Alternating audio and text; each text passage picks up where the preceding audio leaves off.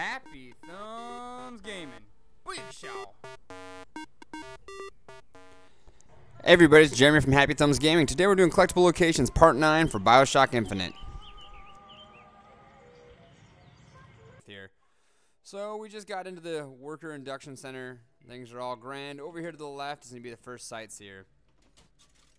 If you're short on lockpicks, because you're going to need them to get in the door over here, there is going to be one right over here to the right and back behind those stairs.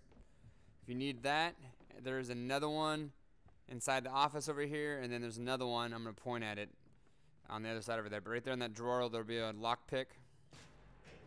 Little Voxophone.